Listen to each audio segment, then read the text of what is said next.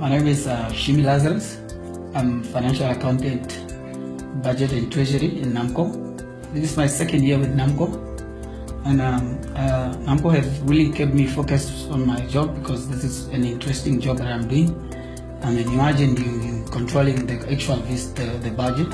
So we're making sure the company really stick to what it is budgeted for. I'm really optimistic about the coming 5 years, especially in the oil and gas industry in Namibia.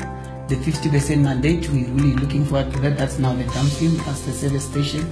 So we expect really the market to be competitive, especially that now Namcor is gonna move into the downstream part, which is now the service station, and we expect to be more efficient and give proper service to our Namibian economy customers. The Namcor philosophy really demands hard work. It also demands for ethical behavior.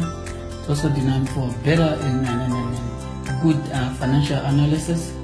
And also, don't forget the main one, which is honest and integrity, because here you're dealing with the funds, and these are the funds for the nation, and we really need to be competent and also professional when we're dealing with the funds of the company. Namcor's vision will really impact the Namibian economy positively through industrialization, because we are capital intensive, and there are those projects that I've already mentioned up there, which is now the 50% mandate and the Kudu project. So those are really capital intensive projects, and you expect job creation in that room or in that space of projects that we are embarking on. And also that this will also trigger industrialization, which we know that our government is also striving for industrialization in the country. And then the other one is also now to keep the prices of these essential commodities, the fuel and the electricity, stable and more affordable to the nation. By saying so, is that Namcor,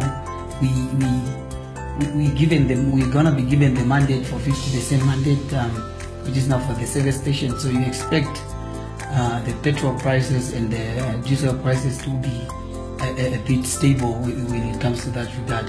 And with respect to electricity, you expect the electricity also to be stable, because we expect to say Kudu gas is going to produce electricity for the nation, and it should be at the affordable price. Opportunities are really available in the Namibian economy.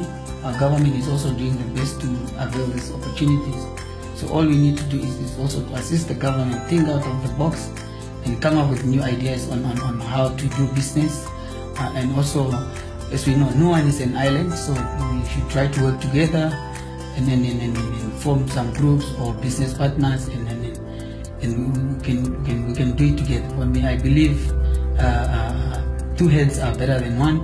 So I feel being together, you can do better rather than trying alone or not looking for or searching for advices and doing more research on how business should work or what are the spaces and opportunities available in the economy.